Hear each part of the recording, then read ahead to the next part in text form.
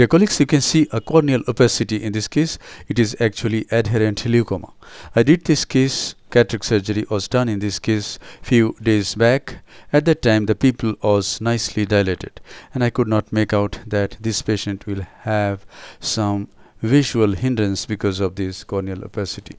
Now, since this is adherent leukoma, the pupil is drawn inferiorly towards 6 o'clock where there is corneal opacity. So the patient is having tremendous loss of vision. So my plan in this case is to do optical iridectomy. I mean to excise a portion of the iris which is in the superior part. And now here it is, the irrigation goes through the right side port. The side ports have been opened and the cutter goes through the left side port, and I have started cutting the iris.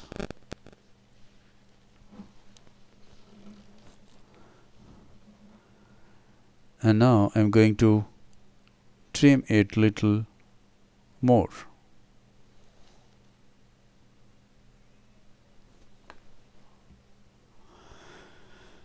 That's it.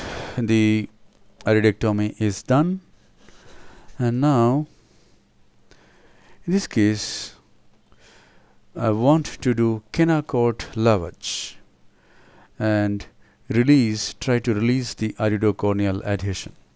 If I try to release the iridocorneal adhesion, there can be some reaction, there can be some iritis. To reduce that, I want to do this triamcinolone acetate lavage. Before that, I want to hydrate the side ports and close these wounds. What I mean by Kenacort lavage is I will inject a bit of Kenacort and then I will wash it out.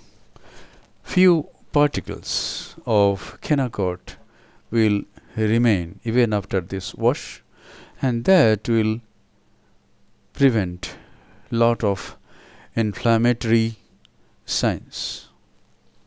Lot of inflammation will be reduced by those Kenacort particles. Kenacort means triamcinolone acetate. It has been injected. Now I am taking a Simcoe cannula 23 gauge and aspirating this Kenacort.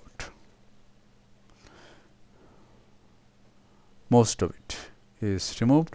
Few particles are remaining on the iris here and there, and these particles will reduce this. Here I am releasing the iridocorneal adhesion by the Simcoe cannula itself.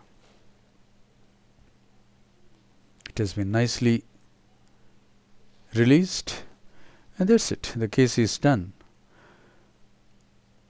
So in this case, I have shown some tricks to do optical iridectomy. Thank you very much for your attention.